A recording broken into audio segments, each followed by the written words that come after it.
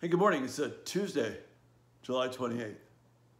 It's still 2020, and we're still here, and God is still being faithful. This morning, for our thought, I want to focus on one particular application of both of the videos we did yesterday.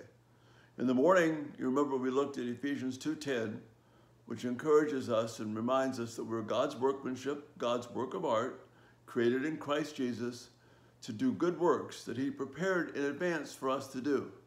And just in case I didn't stress it yesterday, that advance was before the world began.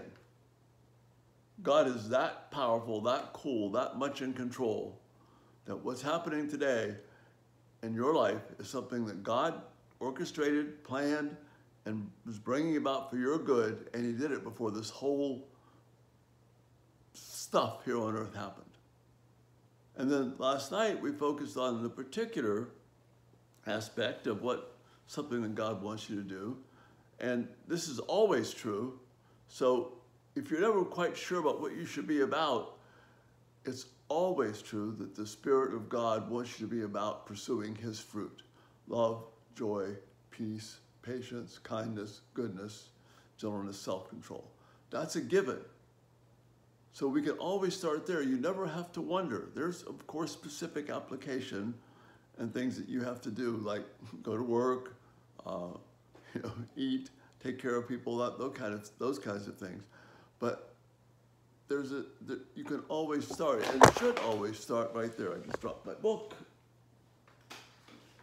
Okay, I'm back. And what I dropped was this book, Get Wisdom, and it's Bruce's book on how to apply wisdom to your life.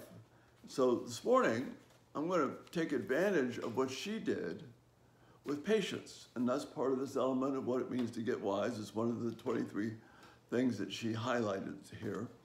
And this is her definition of patience. Patience is accepting problems without complaining, trusting that God will care for me. Patience is about accepting problems without complaining, trusting that God will care for me. Now, my own spin of that is living in the expectation of God's care. So you see right off the bat, patience is not something that is passive. Patience is aggressive. It's a force because you are trusting God. And we may have an occasion to complain. When you have the occasion to complain, God is calling you to patience. Not a passive, weak patience, but a patience that trusts that God will care for me when I do something hard. Okay? It's that aggressive aspect that we leave out of patience. I need to be patient that when I go and obey God, and sometimes that's extremely unpleasant and very hard to do, I need to be patient that God will care for me and not let other people determine what I'm going to do.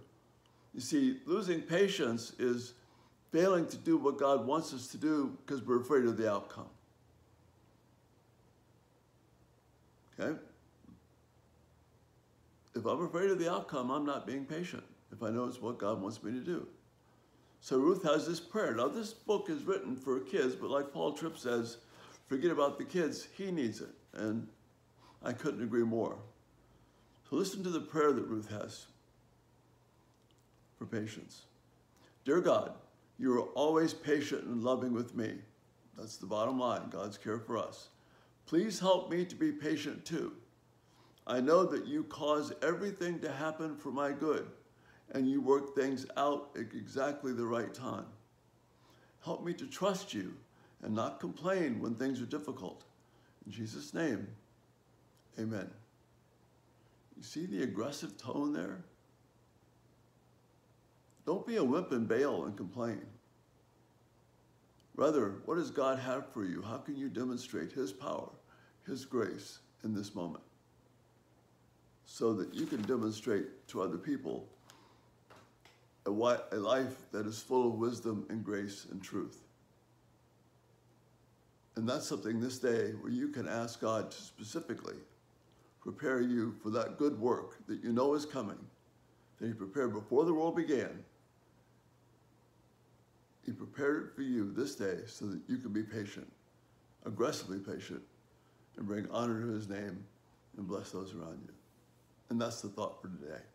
You guys have a great day, and we'll see you tonight, Lord willing. And please, get in touch.